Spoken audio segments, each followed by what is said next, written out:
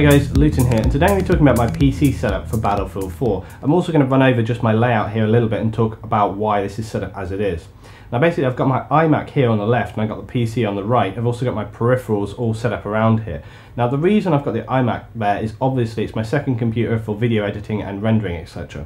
The Elgato Game Capture HD is what is recording from the PC for me. Okay, and what happens is that the PC is actually duplicating itself onto the Elgato Game Capture HD. It's like it's giving it a second screen, but it's only pushing out basically a duplicate of what's happening there. It means it takes no strain from the CPU or the GPU. I don't lose anything, I don't drop any frames either. It's a really good setup. It means that the PC can focus on doing the gameplay and this computer over here can focus on recording, and then obviously I can start editing. It's also a good setup because it means I can multitask. If I want to be rendering and editing, I can do that on this computer and leave it rendering whilst I actually continue to game or live stream or whatever. Whereas if you actually had this PC set up just for doing both things, like a lot of people just have one PC for that, it means that they're trying to do both things together or they have to stop one to do the other. With this setup I can do both things at the same time, which is a really great thing to have. It gives me more productivity, more flexibility, means I can do more with my setup and for me as a YouTuber. Okay, so now we're going to talk more about the PC itself in a minute. I just want to say also I apologise for the sound. It's a little bit tinny here. It's just because of the mic setup. You don't get such good audio quality, which is why I'm going to talk about the PC in post-processing in a minute. Now I just want to talk a little bit about peripherals as well.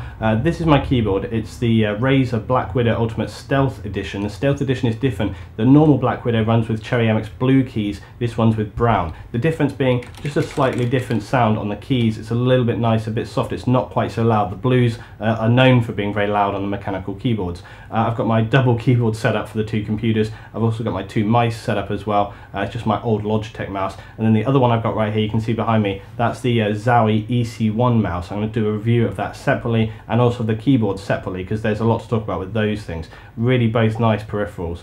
I'm also going to go into talking about the PC in a mo, so let's get straight onto that.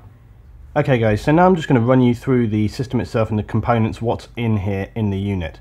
Now over here, this is where the CPU is. We've got an Intel Core i7-3770K quad-core CPU in there. This is obviously just the stock fan. I didn't go with you know, an added cooler for that, but I know a lot of people are always like, oh yeah, got to go liquid straight away, got to do this, got to do that. I was advised, and people I spoke to said, you know, you probably won't need it. It is a good thing to have, but you'll probably be okay. And to be honest, right, with everything that I run, everything runs perfectly, and I have not ever got above like 50 degrees. It's been absolutely fine. However, that doesn't mean I'm not going to change it out. When I set up this system, it was very expensive, and it is one of my main things that I'm going to upgrade to. So I will definitely put another cooler on there because it's always a good thing to have. It's always good to be safe and have more on there. But at the moment, it runs totally fine, and you know, so I will upgrade it. This is the motherboard itself. This is obviously the Asus Sabertooth Z77 motherboard. Very nice system. Got all your thermal armor protection, etc. there. So yeah, it's a really great motherboard. A lot of features and stuff, but just fantastic system. The RAM in here, we've got 16 gigabytes of Corsair Vengeance RAM in there. Again, just fairly stock, does what it says on the tin. The hard drives over here, I've got my Samsung 840 Pro. It's a 256 gigabyte hard drive, and I got another one down here. This is a Samsung 125 gigabyte HDD. As I say, that was my friend actually gave that one to me. And then of course the PSU, that's your Corsair AX850. Again, very good, very reliable system there. GPU, it's the EVGA GTX 770 ACX Superclocked Edition. Really nice GPU, a lot of cooling.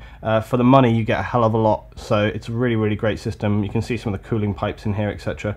But again, when I looked at the GPUs, I was looking at the model below and the model above, and for my budget and for what I was looking at, this was really the one to get. And I say, for the money you pay, it's a really excellent GPU. It drives so much, it has so much power, really fantastic, and it's given, you know, tons and tons of quality for me when I've been playing, so really love it. I may in the future look at doing SLI or something like that, but at the moment just running this single card, nice, you know, stable setup for me, you know, the first PC as well, so nice stable setup, really good. The case itself, by the way, this is an Antec P280. This is actually the same one that Level Cap uses. Again, just to talk a little bit about cases and stuff, you'll notice that my theme is fairly sort of just black and bland.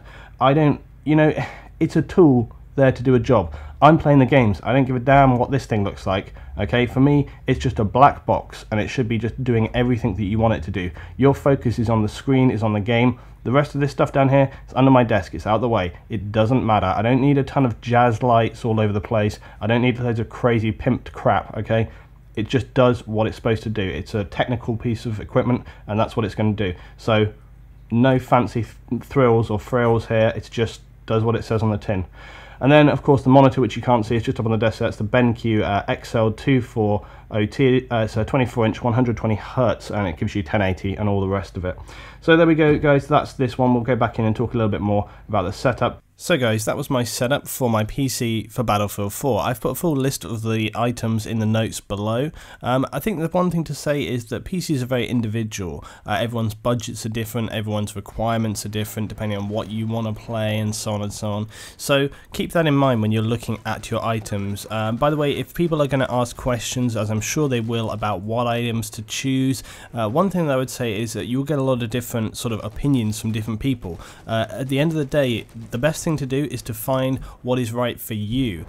So when I was looking at what components to buy for my PC, I obviously had some good people to ask and find out, you know, okay, what are going to be the things that I want from the system, but still you'll have people contradicting and saying different things and telling you different things. So really what you need to do is to just read up, look up about the items, try and find what is going to be right for you, and that's what I did at the end of the day. That's definitely what I did when it came to the CPU size of things, and sort of when it came to those kind of components, what it was that I was choosing to do.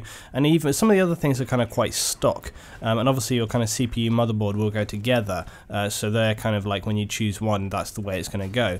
The reason, again, like I say, I didn't go with the cooling, I'm sure that a lot of people will be like, oh, it's not enough cooling, it's not enough cooling. And when I originally set the system up, even some people who are regular PC users were like, oh, you really, are you sure it's going to be fine? I had plenty of people actually saying that the stock would be fine for now, and it really has been. I mean, you guys saw during the Battlefield 4 beta, I was running the system, no problem at all, didn't have any issues, fingers crossed of course, but you know, cooling is fantastic always, and like I say, I am looking to upgrade and add in a cooler there as well. Probably not liquid cooler, I don't think I need to go that far because I'm not overclocking the CPU, so it should be totally fine. But yeah, some tweaks I want to make over time, but right now I'm very, very happy with what I've got. It works very well for me. I've been running everything perfectly, fingers crossed continue to do so. So thanks for watching today, guys. Hope you have enjoyed. Feel free to drop any comments, questions below, and I'll see you next time for some more Battlefield 4.